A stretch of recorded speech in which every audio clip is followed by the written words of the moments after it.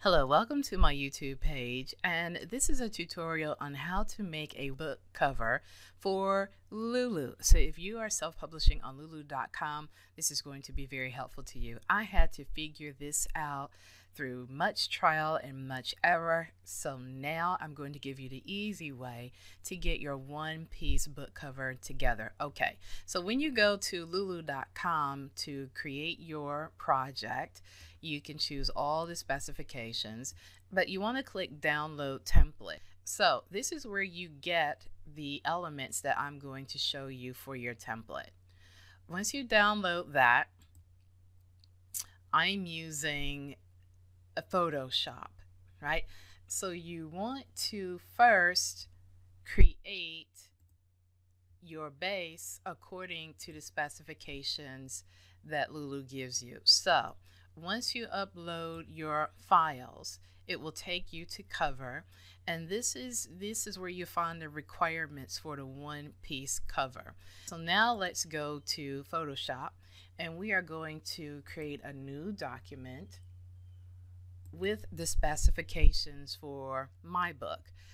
And they will be different, like I said, depending on the style of the book that you chose. So my dimensions came out as 46-43 wide and 29-79 high. You want to make sure it's in landscape format. Make sure the resolution is 300 dpi and that it's in RGB color mode, and this is our background, which is just a solid white. If you need to switch to inches or centimeters or anything like that, you can click that download arrow, but we're going to keep it at pixels. Okay, and just click create. So this is the base for our cover. So you want to click open, and you want to go to the template pieces that you downloaded. Let's start with the front cover, right? And open that up. If this is not already in JPEG format, you might want to go ahead and save it in JPEG format. It isn't absolutely necessary, but JPEGs just make it easier to make a copy. So this is a background only, which means it is locked. You need to click Control J at this point to make a copy. Here's a copy. Now you want to take the move tool, and we're going to move it over to our blank page. So hit arrange, whichever one, vertically or horizontally. Make sure the move tool is selected. So here is the front cover, and I'm moving it to our blank document. And just right click, consolidate all to here. So you want to move your front cover template image all the way over to the right hand side of the screen and of the page. This is where your front cover will be positioned. So let's open the template for the back cover and do the same thing. Again, Control J, back cover. Let's move it to our blank document, which is all the way up here. Again, hit consolidate all to here. Now you move this back cover image over to the left hand side of your screen and make sure that you've gotten the edges lined up just right. Now the spine automatically appears, right? So you don't have to worry about those calculations. So this is what your setup will look like for a one-piece LuLu cover. Now you need to know how to get your ISBN onto your cover without making it blurry, all right? So let's hit open again. When you download the ISBN from LuLu, it will actually come as a PDF file. And Photoshop opens PDF files, so we'll do that. You need to convert this to a JPEG. So we'll just simply click File, Save As, and click JPEG and save it. And click OK. So I already have the JPEG image open.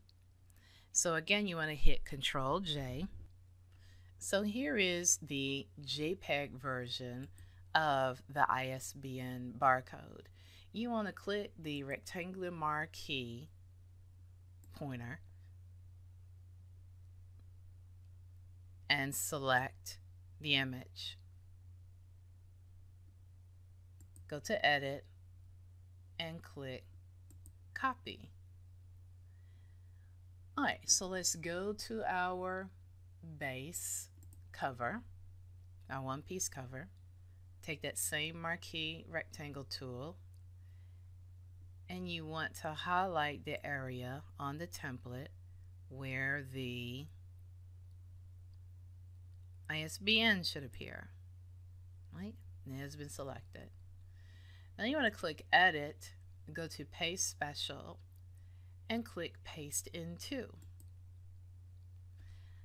And it has pasted into the area you selected. Now, do not resize this image. What you want to do is what I did, was to click the Move tool and click Control T and stretch it out. No, do not do that. Just simply position it as you will in this area.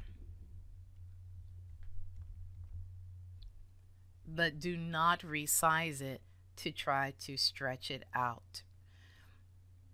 When your book proof comes, this should look clear and not blurry because you did not resize it. So I'll zoom in so that you can see it is clear. So it will print out clearly. Just for the heck of it, let's see what happens if you try to resize it. So I'm clicking Control T, and let's say we stretch it out anyway.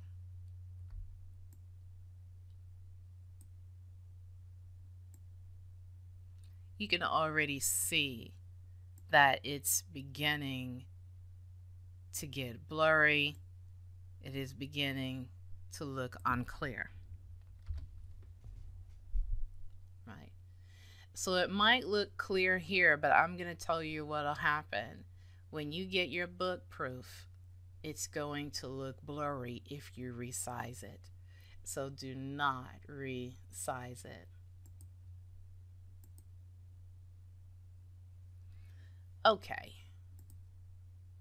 So this is how you set up your one-piece book cover for LuLu. And when you get done, perhaps your cover will look something like mine. I am very proud of this cover. It's for my new grammar book coming out. So you can go from this, just a blank template, to this. And of course, when you get it all done and it's looking all pretty like this, you want to go to Layer, flatten the image so that all of the layers are flattened into one solid image. Then you click File, Save As, and save it as a print quality PDF file. But you have to remember to flatten the image before saving it to a PDF file. And I'm not going to go through all of that, but okay, so that's it. That is how you create a one-piece book cover for LuLu. Thank you so much for watching, and good luck on your self-publishing journey.